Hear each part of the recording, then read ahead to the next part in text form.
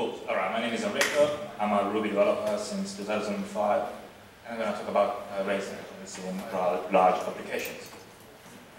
Sometimes you start with a small application, and your small application over the time grow, and you sort of lose control of it. Other time, the application is big and complex from its very beginning. In either case, ignoring complexity will just hurt you.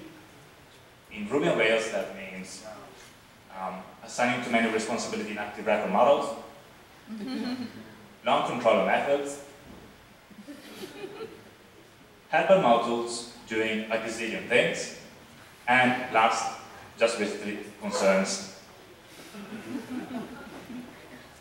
Now, those poor decisions are sometimes justified as this is the Rails way, those are the Rails conventions, and this is what a Rails developer expects to see. And I don't think I expect to see a model that is like 500 lines long.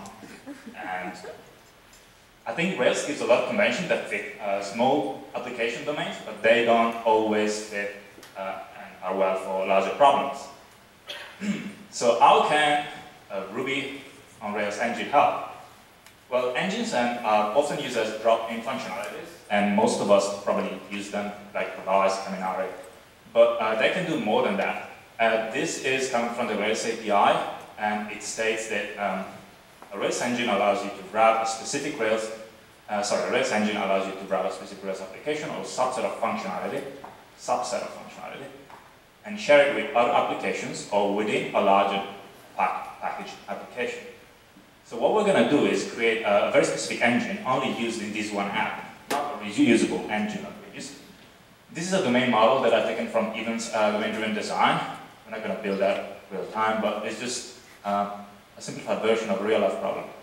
So we're going to now create, using engines as building bricks of our application.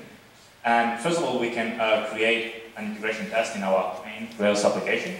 That's just a normal feature that visits ship cargo URL. The spec fails because there's no route matching that ship cargo. We then create our engine. This is the normal line Rails plugin new name of the engine and the dummy path for testing that engine in isolation.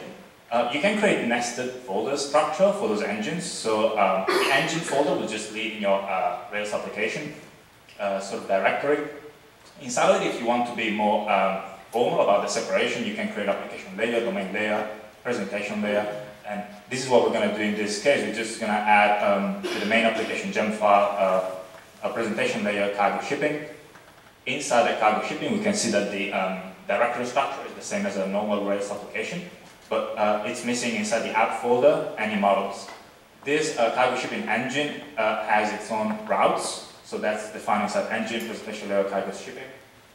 And inside the controller, we just create this empty action.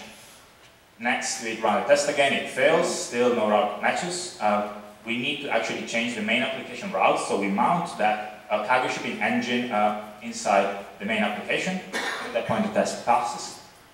We're now going to add a very simple interaction with another engine called customers, customer repository.all. So we run a test again, and it's going to fail because that engine is not created. We create it, same as before. And now we need to plug in that engine into the main application gem file, gem customer, so the second line, and we specify the full path of it, which is in engine domain layer customers.